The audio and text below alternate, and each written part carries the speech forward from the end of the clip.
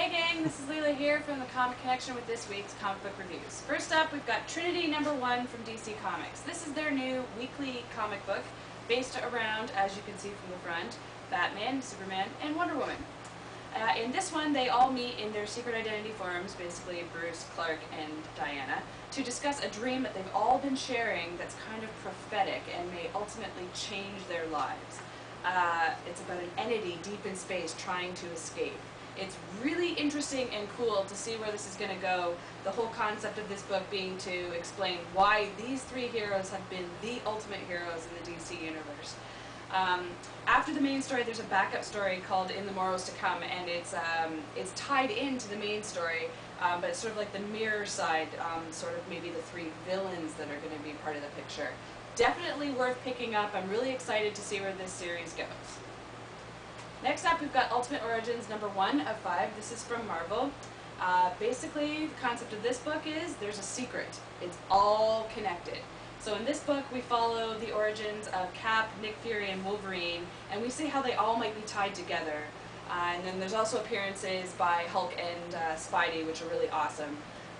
I'm really interested to see how they tie all these secret histories together and reveal new things about the origins that we've known forever.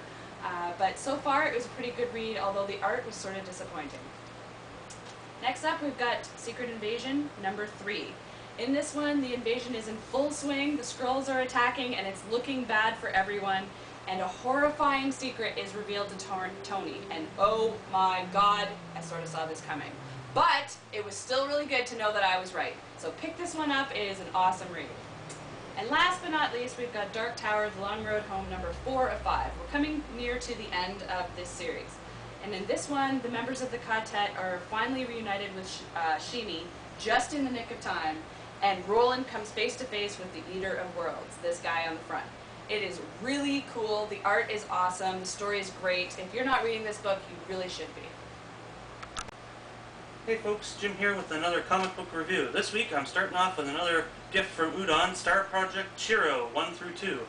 In this book, Unyo accidentally burns down Non-Lee's house, and she has to pay him back by becoming a pop star. But not just any pop star, a male pop star. This is a fantastically funny book.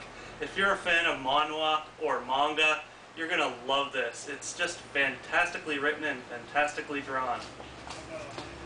So pick up Star Project Chiro 1-2 from Udon now. Next up, Buffy #15. It's the final battle as the Slayers face off against the Japanese vampires, and Dawn versus Mecha-Dawn. This is the final issue in the Wolves at the Gate series, and it's a really good finale. If you're not a fan of Buffy, pick this up. It's a great read. And last but not least, Transformers Reign of Starscream #2.